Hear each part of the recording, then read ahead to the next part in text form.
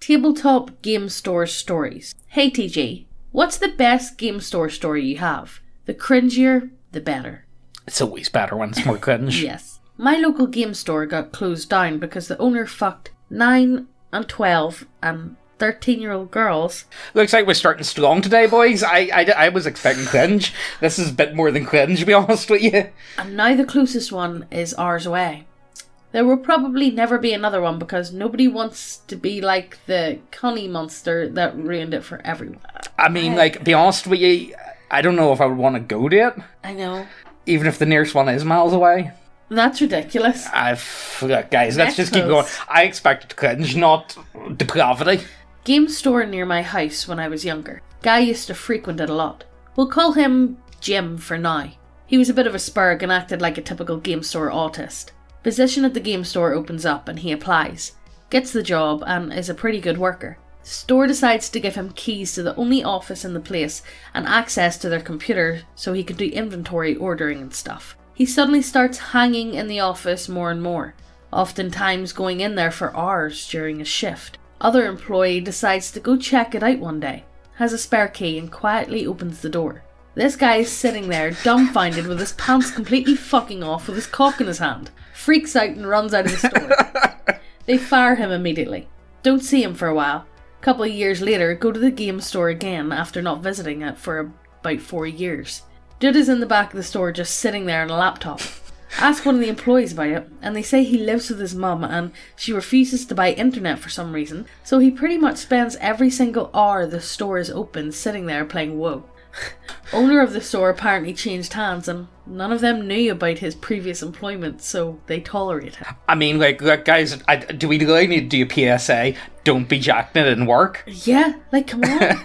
Well, unless that's your job. But like, there's a very, very few amount of people that require to jack it in work, but like, that's not. I mean, I think we can all agree. Let's all be civilised here. I think we can all agree why his mum refuses to get internet. I think there's no question. Yes. There's no question about what. Oh, I wonder why he isn't allowed internet. I wonder. Interesting. Go to your local place to play Pokemon. Kids, teens, and adults divisions are separated. Is Chris Chan going to show up here? I can feel Chris Chan's going to show up here. Using my Guardy deck. Go up against the literal autistic guy. He's around 25 or so. Oh my god, it is Chris Chan. No, I was 27 at the time. Chris was playing against kids, like 8 years old. Oh yeah, he was playing against little children. Yeah. Tries to beat me the best he can. Stack my Guardy with energy per what it does. 30 times the amount of energy. Gets it easily to 300 without even trying. Guy can't even keep a Pokemon on the field. Knocks out every Pokemon before he gets a chance. Dude starts to lose it and yells at me. Not fair, not fair, you cheated! No, Anon, I did not. I played it fair and square. His mum comes around to gather him up. We're leaving, you keep doing this and embarrassing me. Shop owner was bewildered but low-key expected it. I mean, that's a problem you're going to have to deal with. You know, look, I'm sorry to say, but like, there's quite a few of us that are a bit autistic. They're a bit on the spectrum, you know what I mean, guys? Including yourself. Yeah, including myself. So, like, you know, like, it sometimes leaks out. It all really comes down to if you're self-aware or not of the situation. Yeah. And within this type of niche culture, things like this will happen in a game store. Yeah, you're going to kind of expect someone to spark out. Yeah. There were these two guys, Jason and Chris, that absolutely hated each other. They were both fat retards, but I guess they were too alike to get along. Over the course of their time at the store, they got into multiple verbal altercations over dumb shit. It got to where they would avoid going into the store if the other one was there most of the time. The store owner was a big doofus. He constantly egged them on because he thought it was funny. He'd say, "Oh, Jason was in here the other day. He said you can't paint your minis for shit." Me. That does sound like you're a wee shitstar. I would do something like that. Or, "I heard Chris talking about how your EDH deck sucks." That is you, Megan. That actually is you. You are a proper wee shitstar. Yeah. Plus, there's fuck all else today. What's used to battle it out. Yeah. Put a $5 on who wins. It went on for years. The store cleared out some storage space and started having more tables devoted to D&D, and inevitably, Jason and Chris eventually got seated at the same table for a campaign because one girl that was a store regular was running a campaign. It was fucking gross. It was a contest to see which one of them could simp for her the hardest. They seemed to tolerate one another long enough, until one night, things got heated over one of them cheating in their character build. If I can recall, someone switched out an ability they had with an ability they shouldn't have until a couple of levels later. And the store owner jokingly made a comment about how the DM girl frowned upon cheating. And suddenly Jason and Chris got in a physical altercation. The only part I saw was Chris punching Jason in the throat, and Jason making this awful walrus sound. I'll never forget that. Years later, guys still talk about the guys that fought over a game of D&D at the store. But it wasn't really about D&D. It was just about two guys that couldn't stand each other. That's funny as fuck. I wish there was more of this. I wish I could know more. Yeah. Guys, just don't be simps. That's all I really have to say about that one. Just simp for no woman. Yes, including you, Megan. I'm not simping for you. You wifed me? Yeah, I know. You're my wife. That's different. Nothing super crazy ever happened in my local game store over the years, but that was likely because I didn't live there and only went after classes to play Warhammer on weekdays and wasn't great friends with most of the people. However, there was a very odd evening one time I was there. Random 30-something comes in one day. Clearly autistic, but I guess he was super interested in learning about any and all of these hobby games so he could make friends. I think he convinced one of the shop guys to take him around the store while we were all in the middle of various games to introduce himself or just watch. Kinda awkward, but harmless. The afternoon turns into evening. He kicks around for a while, asks questions about what we're playing, whatever. Like lots of local game stores, it's not uncommon for people playing into the night to order pizza or Chinese or whatever delivery to the shop for themselves. It's about 9 PM. I'm in the middle of a big ass Warhammer game with my nephew and two other guys. Big fucking battle taking up the central table. Some Indian guy comes in, very confused, has a receipt, asks if there's someone he can talk to, tells the shop owner he has a delivery for here, not to anyone specific to the store. We're confused. Shop owner is confused. What is it? It's like $500 worth of Indian food. Random autist from earlier apparently decided he wanted to buy Indian food for the entire store. Oh no, he's mean. Cute. No, he's really meaning. One of the gaming tables turned into an impromptu buffet of random shit. No one knew what it is, but we're all like, alright, I guess. No one knows who this guy is or his name, and to be honest, I never saw him again after that day. That was a night. I really feel for him. He wanted to make friends. And he bought everyone spicy bum food. Oh, no, that's so cute. You know the worst thing is, he probably got too embarrassed after. He probably realised, oh shit, what have I done? And then couldn't go back. Oh, that's sad, to be honest with you. My heart, that's cute. I hope he does go back. That would be really nice. And now, the models of our website. Brought to you by neckbeardia.co.uk. Get y'all some of these titties. Dwarf titties, orc titties, cat titties, fat titties, the gases and wastes a bit. Vampires and goblins and all the buff champions and even hentai, yeah that too. Dragons, manticores, ogres and gnomes and bugbears and even more to go still. Undead and demons and then our friend Pally and definitely not 40k. Wood elves, dark elves and lizards and Megan the Slither and James to look cool as he stands. Beholders and kobolds and tyrants and only in a donkey with a frying pan. If you don't want no models, then no need to bother. We now have subclasses and teas. Also, Garbro's book, go have a look. Check out the link to Ko-fi. Thank you for watching our videos and giving our channel a hand. But this is the end, our viewers and friends, so let's get back to the video, man. I fucking hate myself. I used to play 40k with Edward Snowden. He was what we called, back in the day, Beardy. Someone who made real cheese lists and interpreted rules in his favour. Somehow I can see that being a thing. Yeah. One day we were having a mega battle at my house and Eddie decided to bring a Dark Angel list with at least 20 plasma cannons in it. First turn, he shoots them all at another guy's Wraith Lord, at the time one of the toughest models in the game, and kills it before it can even act. The guy flips out and screams, "Why does everyone always fucking kill my Wraith Lord?" I know that exact feeling. Why is it any time you paint something really nice, you got a really cool looking new model? It's only on the table and it's like, oh, that's being fucking destroyed, isn't it? That's because you sit and talk to them. It's like, oh yeah, I can do this and I can do that. It's actually like, really well, cool. I'm fucking going for that. Oh, well, that's getting fucking knocked off the table first round. He proceeds to pick it up and hurl it full force at Eddie, who dodges it and smashes it against the wall. Eddie laughs his ass off and calls the guy a fag, and the guy storms out. Ed Snowden. What a guy. I'm going to say this is fake, but I want it to be real so bad. you know who actually played a lot of 40k, or actually it wasn't 40k, I think he played mostly fantasy, was Robin Williams.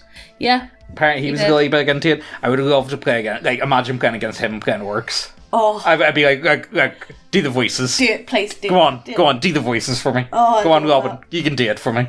Oh, it is true. He says it is true and on. Pick related. This is my crew ready to go to Games Day 2001. Snowden on the left. Oh, sweet Jesus. Why does this look like a cursed image as well? It does look like slightly cursed. It does look slightly cursed. But that does look like Snowden to me. I just need to look up. I haven't seen a picture of Snowden in a while. Alright, hold on one sec. Oh no, it is him. 100%. Yeah, that's definitely Snowden to me. Yeah, no, the ears and everything. The eye shape. Basically, I went to buy some dice since I was in the city and had free time. Saw a grown-ass man cry over 3 booster boxes. The premium ones that have a lot of shit. Apparently he didn't get the super rare card of the pack. But the guy was almost screaming. Like if he saw his wife in a car crash and she died and she revealed to him that she was pregnant, so he loses his wife and son. That kind of scream and tears. I decided to go to the store in the next block. Yes. Like people have been complaining about loot boxes for a while, but we've been living with loot boxes for what, like the past 20 years now? Remember them lucky dip bags? Yeah, that's what I call a fucking loot box back in the day. Yeah, lucky dip bag. That's exactly what it fucking is. My local game store had some kind of rivalry between the older Magic the Gathering and Yu-Gi-Oh! Neckbeard that produced some cringe. Produced? The fuck is produced? Fuck it, that's staying in the video. Let's keep going. Day of Yu-Gi-Oh! Tournament. Yu-Gi-Oh! Tables moved to both floors of the store. Magic the Gathering players playing in a corner of the first floor. The girlfriend of one of the Yu-Gi-Oh! players is half cosplaying Magician Girl. Okay. Why is that funny? About an hour in, 2 rival neckbeards start screaming at each other. Can't make shit out of most of what they're saying. Macaw game better! Or some Macaw! shit. Everyone starts laughing. Store worker tries to stop the verbal sumo wrestling. The Yu-Gi-Oh! Neckbeard finishes screaming something in the lines of, "We even have a cute girl to look at anytime we want." Silence.mp3. All store cringing. Everyone got back to their chairs. The girl's boyfriend finishes playing and both leave. Only the boyfriend shows up afterwards. And just to buy boosters, then leaves. Also very cringe reactions when getting good cards on boosters or when winning games. I really didn't like that place. I mean, what do you like say about that? Like, I'm sorry to say, but am I going to say it? What? Girls and game stores don't mix. Yeah, no they don't. There's a lot of awkward tension in the air.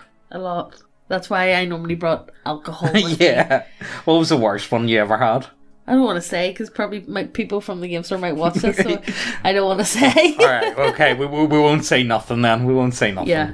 Local game store, which does cards, minis, board games, and old school video, has a day every few months where they discount Games Workshop sprays to $12, which actually makes them kind of worth buying as primers. I think it's a way to get people to come in during the pandemic, since they never closed. Just no using the tables. So I'm standing in line with my Chaos Blacks and Grey Seers, while these 2 teenage meth heads are trying to get the employee to take a bunch of still-wrapped shovelware games that these assholes clearly lifted from a Walmart bargain bin or something in exchange for cash.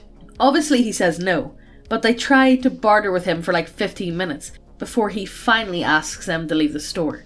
Like a week later, I'm in there for that Bug Manson Overlord mini because it's like $5 cheaper than online. And the same 2 fucks are at the dice counter trying to do the same shit with a DSi. Honestly, why are meth heads the most enjoyable people? Watch? I absolutely love drug addicts.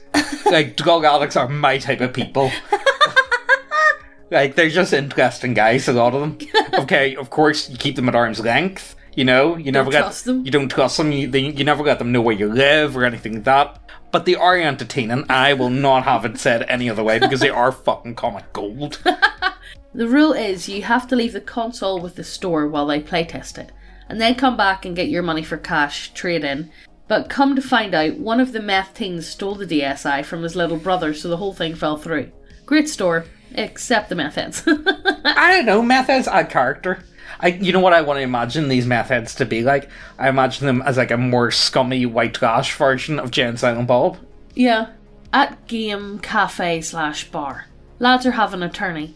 I got eliminated early, so I headed to the bar to get drinks. Waiting for a beer, a chubby young woman comes up to see me, asks what I've been playing. I tell her Mordheim. She responds enthusiastically. Start talking about Drop Zone Commander. We have a big yak about tactics and merits and feelings of various war games. All in all, a very pleasant experience. Wish her a good day and go back to hanging out with the lads.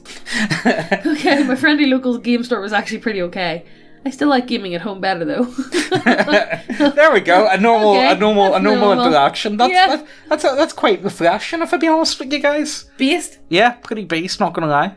Got a few from working at one. Worked at a small card shop, not really even being paid. Owner was a friend, so was helping out for a shift or two a week. Got some boxes of Magic the Gathering cards and minis out of the deal, so it was not bad.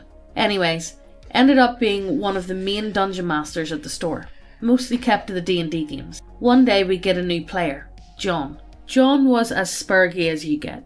Neckbeard, long hair, anime shirts, obese and loud. He killed 4 groups by non-stop talking about anime and doing cringe shit. Man comes in with like 2 Wendy meals and scarfs it down at the store. Don't call me out like that, guys, okay? Don't call me out. Listen to one of the games he was in, since I wasn't DM for that one. Character's name is Nyx Shadowblade or some shit. Constantly talks about his character's backstory. His parents were killed in front of him and his sister raped and shit. Eventually asked to see his character sheet after the game. Every single one had the word rape in it. Poker faced. And I give it back. Yeah, I don't think I would even. I don't even think I would break anything up. I would be like, okay, here you go, not to worry. Months later, become a regular. Oh shit, still up to his edge, but kinda has a grip. Shifts changed due to school, so clerk for that group nights on Mondays. Slow as fuck day, so would listen in. John asked to try DMing. They reluctantly say yes to be nice. 2 weeks later he runs his game. Weird, modern, fantasy, anime cliché. People have smartphones. Party consists of the few of a group, as the agreement was made to run this when a few of them were on vacation. They got lucky. They knew exactly what they were doing. Store owner dropped by and knows of John's spurginess, but a chill dude and joins the game. John starts kinda okayish, no real details. NPCs were just generic anime tropes, and eventually the party goes into a tavern where John, with some graphic detail, explains how a succubus rapes them. Luckily no kids were there that day. Think he got a verbal warning and a temporary ban on DMing. Temporary. Not temporary, that was a mistake and a half. Look, did anyone expect anything different? I know. Like, you know, the thing is, you already know what he's kind of like. You kind of get a feel for him. You knew where this was going to go. You've only got yourself to blame, if I be honest with you. You should have just booked yourself a holiday in the space of like 3 days and got out of the fucking country to avoid John, and that would have been the only way to deal with it. Yes. Apart from actually just sitting down inside DM. By the way, no, please don't DM. Actually, you know what? I've got this great new module that just came out. Do you want to try this one instead? Yeah, come on. Yeah, come on. I know. Try something, guys. This one time, at my local game store, James from Neckbeardy shit his pants and then posted a thread asking about the best local game store stories on TG. Shit, how does he know? Fuck! You found out my secrets! So yeah, I think that's where we're going to end it. The problem is, we can't really tell you our ones because... I don't know if people watch this or not. Yeah, I don't know if we're going to get found out, so we can't actually tell you any of our ones, otherwise we would. Will we? No. We're not going to tell. And even then, they're not even that good. No, like, if I be honest with you, good. They're not even that cringy. But if you've got cringy stories, like, you know, who do you know that knows your fucking YouTube account? Let's be serious. Yes. You can spill all the beans. You can spill all the beans. Although, actually, come to think of it, someone did do a post about, this was a thread from a while back. It was actually a confessions thread, and they saw that we had read one of their comments, and they've actually sent us a short story. So we might do that tomorrow. It's only like a 7-minute long story. So look, we might do that tomorrow just to You know, I think it'll be interesting. Yeah, but if you have your own story, let us know down below. And while you're down there, check out the links to the website, check out the models, the t-shirts, the subclasses, all that good shit. Hit subscribe and hit the notification bell so you get notified every time we post. Fucking stroke. And we'll see you in the next video. Bye!